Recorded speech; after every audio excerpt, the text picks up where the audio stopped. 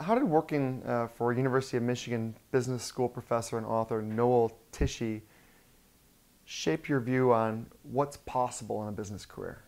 Working for Noel Tichy it's probably the hardest job I've ever had, right?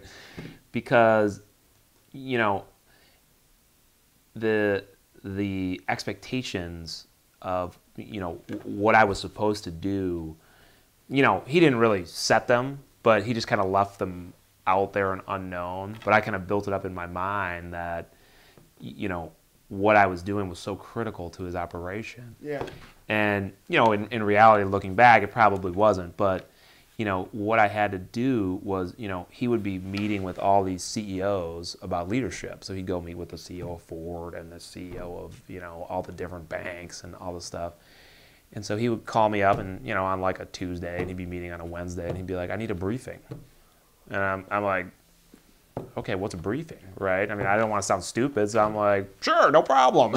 so I'm like, all right, well, how am I going to do this? And so, so it took me a couple tries to kind of work through it. But, I work all night, to get, Right. To get this thing going because there's a short deadline. And, I was just trying to do the best I could, with what I had. And so, working for him, I think in retrospect, I see now that, he didn't really need the stuff that I was doing. It was helpful to him, and if I hit it on the head, great. But if I didn't, he certainly wasn't going to not be able to talk to these guys. Right. He's going to talk about leadership. He knows that stuff's pretty cold. But, it was really just the responsibility of, I need to take it on. I need to take it on and do it. And, he is one of the guys where every time I went to work, I learned something. Yeah. And, not that I haven't learned from other people I've worked with, but never to that extent. Really?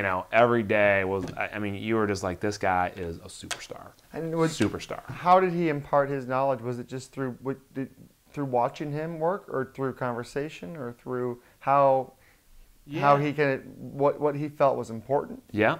Yeah, through conversation. He did a lot of this, right? So he would interview people about leadership. Yeah. And, I probably watched, hundreds of hours of footage trying to help him, get, clips and stuff for books. And, the way that you just got the sense that he was always thinking about it in a very big way. And you just knew he could pull it off. He had that, element about him where you're like, of course he's going to succeed at this. He was a confident dreamer. Yeah, he could dream big and he would go out and do it. So it was pretty cool. It was pretty cool.